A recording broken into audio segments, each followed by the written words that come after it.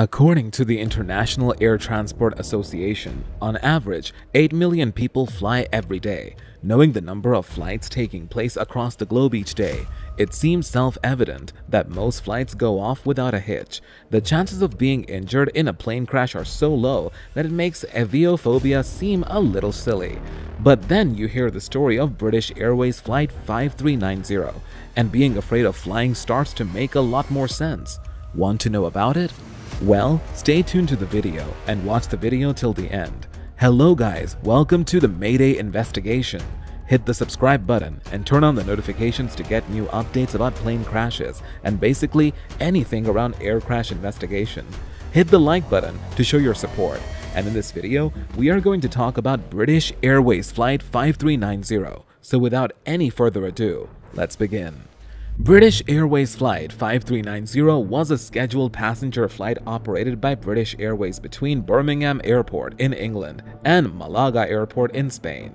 On 10th of June 1990, an improperly installed panel of the windscreen failed at 17,400 feet, blowing the plane's captain, Tim Lancaster, halfway out of the aircraft. Lancaster's body was firmly pressed against the window frame for over 20 minutes. The co-pilot immediately attempted to control the aircraft and, once he had regained control, initiated a rapid descent to FL110. He rearranged the autopilot, which had become disconnected by displacement of the control column during the commander's partial egress, and made a distress call on the frequency in use, but he was unable to hear its acknowledgement due to the noise of rushing air on the flight deck. There was some delay in establishing two-way communications, and consequently, the Bristol sector controller was not immediately aware of the nature of the emergency. This led indirectly to the LATCC watch supervisor not advising the aircraft operator of the incident, as required by the Manual of Air Traffic Services (MATS) Part 1. Consequently, the initial of the British Airway Emergency Procedure Information Center plan was delayed. Meanwhile, the purser re-entered the flight deck and, having hooked his arm through the seat belts of the fourth crew member's jump seat, which was located behind the left-hand pilot seat, was able to assist the number 3 steward in the restraint of the commander. The two men tried to pull the commander back within the aircraft and, although they could see his head and torso through the left direct vision window, the effect of the slipstream frustrated their efforts. The number 2 steward entered the flight deck and was able to relieve the number 3 steward, whose arms were losing their strength as they suffered from the frostbite and brushing through the windscreen frame. The number 2 steward grasped the commander's right leg, which was stuck between the cockpit coaming and the control column, whilst his left leg was wedged against the seat cushion. The steward then strapped himself into the left jump seat and was able to grasp both of the commander's legs, but not before he had moved a further 6 to 8 inches out of the window frame. He held him by the ankles until after the aircraft had landed. Passengers said the aircraft, a BAC 111, was gaining altitude over southern England when they heard an explosion as the cabin window blew out. The windshield was later found in Didcot, Oxfordshire. I could see a body hanging out of the window, with 2 men and a woman hanging onto his legs. A passenger, Margaret Simmons, told the Press Association, Britain's domestic news agency, they were trying to stop him from being sucked out. Chris Opie, another passenger, told the agency, there seemed to be some smoke immediately after the bang, and suddenly there was sheer panic. An air hostess standing near us at the back of the plane started to cry.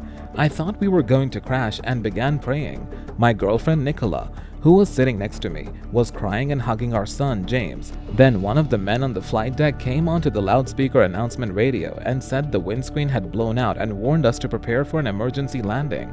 Above Heathrow Airport airspace, Atchison managed to re-establish contact with the control tower and asked for a landing place. They then told him to land at Southampton Airport, but the airport was unfamiliar to Atchison. Because all the maps were lost, he had to land only with the help of the tower's directions. At 8:55, approximately 20 minutes after the window was blown out, British Airways Flight 5390 landed at Southampton Airport. The passengers were immediately evacuated. The captain's body was recovered by medics and he was quickly taken to the hospital. Accident investigator found that a replacement windscreen had been installed 27 hours before the flight and that the procedure had been approved by the shift maintenance manager. However, 84 of the 90 windscreen retention bolts were 0.026 inches too small in diameter, while the remaining were 0.1 inches too short. The investigation revealed that the previous windscreen had been fitted with incorrect bolts, which had been replaced on a like-for-like basis by the shift maintenance manager without reference to the maintenance documentation. In order to save time, as the plane was due to take off soon and there was a tight schedule, the air pressure difference between the cabin and the outside during the flight proved to be too much, leading to the failure of the windscreen. The incident also brought to attention a design flaw in the aircraft of the windscreen being secured from the outside of the aircraft, putting greater pressure on the bolts than if they were secured from the inside. The pilot's windscreen are of 5-ply glass / polyvinyl butyl construction, the innermost glass laminate being low-tempered to form a splinter shield in the event of a bird strike. Windscreen heating is applied primarily to improve the impact resistance of the windscreen at low outside air temperatures. The windscreen is not designed on the plug principle, where cabin pressure effectively contributes to holding it in place, but it fitted from the outside of the aircraft and is secured by means of 90 countersunk bolts, also fitted from the outside. A large number of bolts are required to prevent leakage of pressurized air through the window seal, but the force of internal air pressure could be satisfactorily resisted by far fewer bolts. With earlier officers having not searched for or collected the bolts from the site, PC Tony Nash returned to the site and located a number of the windscreen bolts that assisted in determining the cause of the incident. Investigators found the British Airways Birmingham Airport shift maintenance manager responsible for installing the incorrect bolts during the windscreen replacement and for failing to follow official British Airways policies. They also found fault with British Airways policies, which should have required testing or verification by another individual for the critical task. Finally, investigators found the local Birmingham Airport manager responsible for not directly monitoring the shift maintenance manager's working practices. Captain Tim Lancaster miraculously survived.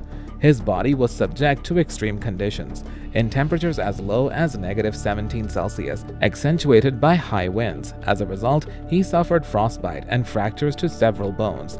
In an episode of Air Disaster, he said, "I remembered the fact I couldn't breathe. I remember seeing the tail of the aircraft and the engine, and then I don't remember much at all."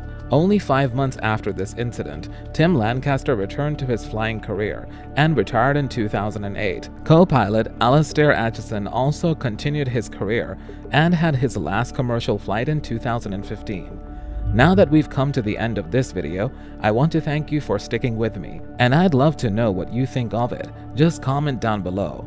Also, if you like this video, make sure you like it and stay safe. Today's video is over, but if you want to see more, there's one on your screen right now. And there are a few more videos coming soon about the air crash investigation. I'll see you in the next video.